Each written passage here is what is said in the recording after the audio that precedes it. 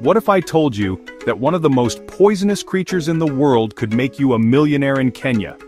Scorpion venom is among the most expensive liquids on Earth. 1 gram sells for over 800,000 Kenyan shillings. Yes, you heard that right. And the craziest part? You don't need acres of land to farm them. Scorpions can be raised in small, controlled environments. Think of converted chicken coops or even crates. You only need the right temperature, humidity, and secure enclosures to get started. One scorpion can give a small drop of venom every few weeks, and with hundreds, the drops turn into dollars.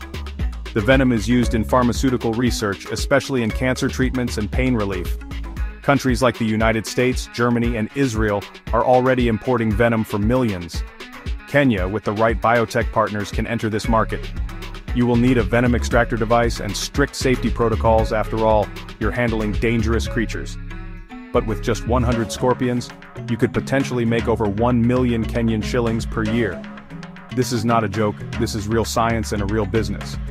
So, instead of fearing these little monsters, maybe it's time to farm them. Would you dare start a scorpion farm? Comment below if you would.